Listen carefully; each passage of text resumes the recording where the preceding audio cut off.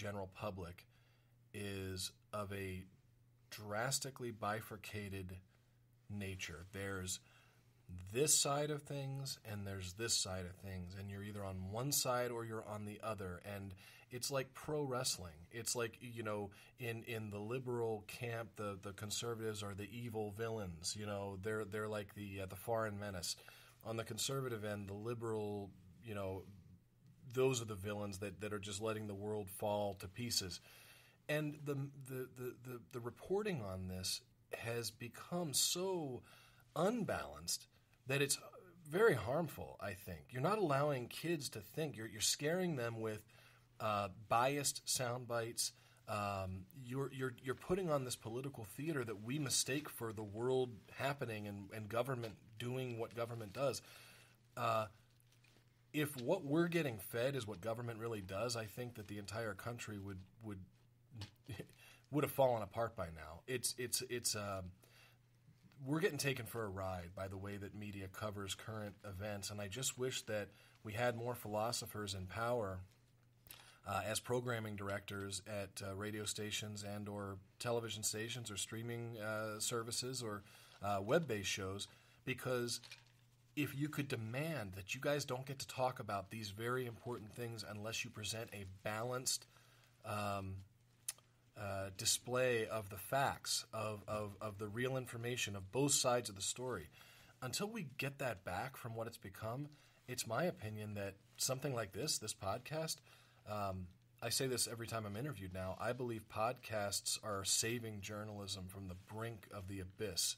I think journalism has become a cesspool of biased sound bites and BS. And I think that the ability for two people to sit in a room and have an hour-long conversation where there's, you know, I'm very long-winded, as you can tell. I've had all the time in the world that I can make my points the way I want to make them. Right. You have all the time in the world to respond. We have to bring this back in our culture. Otherwise, you're going to be raising a gang of idiots for the next generation who only know one drastic side or the other. So that's been on my mind lately. Well, a lot of the problem is that people don't listen anymore. They wait to be able to ask a question. They sure do. And I see that with interviewers all the time, and that's why we do the after show. It's so because while I'm talking to you during the show, there'll be something pop in my head, but I don't want to cut you off, you know. So in the after show, we go into that stuff. But I see so many people just want to push their questions out, and I don't think you're old enough to remember Charles Kuralt, but he did some of the best journalism. He was a journalist for CPS at the time. He did everything well, but he just didn't have the stomach. And he said, I don't have the stomach for war correspondence, stuff like that. And he did all this stuff great, and he was flying the story, and he said to his producer, he looked out the window of the plane, he said, look at those lights down there. He said, that's the real country. That's what we're not reporting on.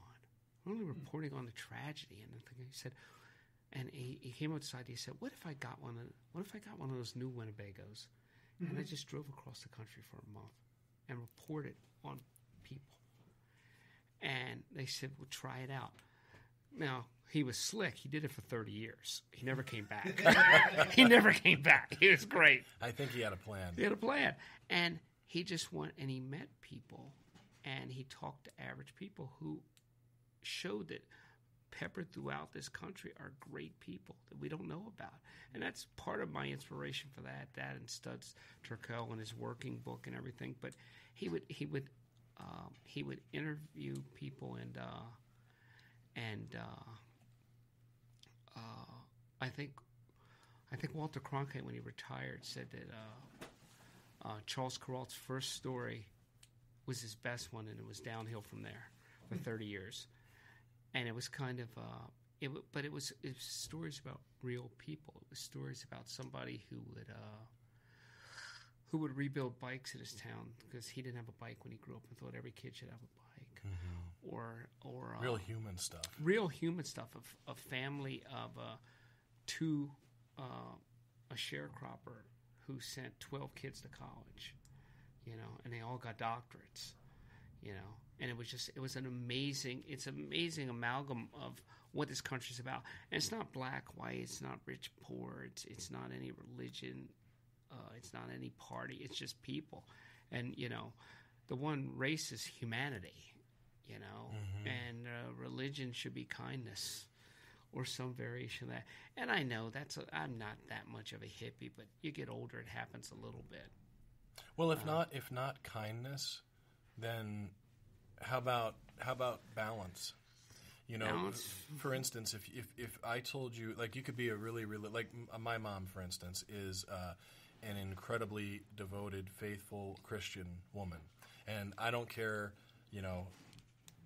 I don't care what you would say to her, what evidence you would present to her, and it's not because she's thick-headed or stubborn. She believes to such a deep level in what she believes that you're not changing her mind. She's got 100% faith. Right. But imagine if you told a person, okay, I need you to explain to me how we can live a moral life, but you're not allowed to use God, you're not allowed to use religion, you're not allowed to use a book that already tells you how to do it, and you tell me, where would you even start? Okay, I can't use any of the things that pretty much the entire world bases their moral direction on. You have to use something else. So for me, it came back to, what do I see out there in the universe that okay, I can't, like, this can't be wrong, because this is the overarching reality that has been around since before any of these religions. The sky is the sky. The cosmos is the cosmos. And one thing you see there is you see order over time, the formation of natural laws. You see bodies behaving in a certain way. Okay? So to me, what I ended up writing my thesis on to finish up school was how you could develop an ethic based on balance. And depending on what circumstance you found yourself in, that could make many, many typical things that you would find immoral, war, violence, things like that, in a certain situation, in a certain time, it could be the moral path. If such a strong reaction to tyranny is needed to achieve balance once again, you might find you could justify an incredible amount of violent acts. You also could, when someone is screaming and yelling and being that dominating figure trying to push whatever the message was out to the public, you need that calmer voice to come in and make people think once again. It is about balance. The right course is always what brings us back to a center point, what brings us back to a balance point. And if you couldn't use anything else to base your moral life on, to me, the only thing I could come up with that made any sense, and which I found random philosophers from East and West, separated by thousands of years, were talking about this, that it really was the key to things. So if you ever, wind up in the insane asylum and you have unlimited reading time, I'm going to give you that thesis so you can check it out. Otherwise, I wouldn't recommend. It's not recommended reading, and I wrote it. I'm in the insane asylum on a regular basis, as you know. That's true. That is true. As you know, you are a guy who knows all about the insane asylum. Being out is rarer than being in. Yeah. It's because where my office is. But clearly, back to what you were saying about that human, the real stuff of life. That's clearly something that you've built Unsung based on. Yeah, here you are talking to me, and you've talked to firefighters, district attorneys, all different kinds of people. You talk to everybody. That sounds a lot like this gentleman you had mentioned with the Winnebago, who I wasn't familiar with, but I will check out now. I think everybody has a story, and I think that everybody has a story, and I think it's the journalist, correspondent, whatever you want to call the person in the role. It's their job to mine that story out of them,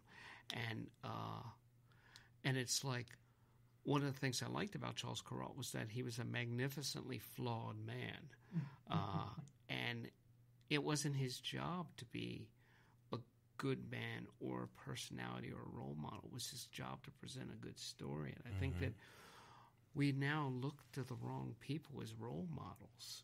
We think that a celebrity should be a role model, and I think it was Charles Barkley who, I don't know that I agree with him on a lot of things, but somebody said, "You're not a great role model for my kid," and he said, "You're supposed to be a role model for your kid, not me." Right. He never claimed to be that. And he put in some curse words after that, but he made his point, and it was a valid point. And they need to have, people need to put, posters of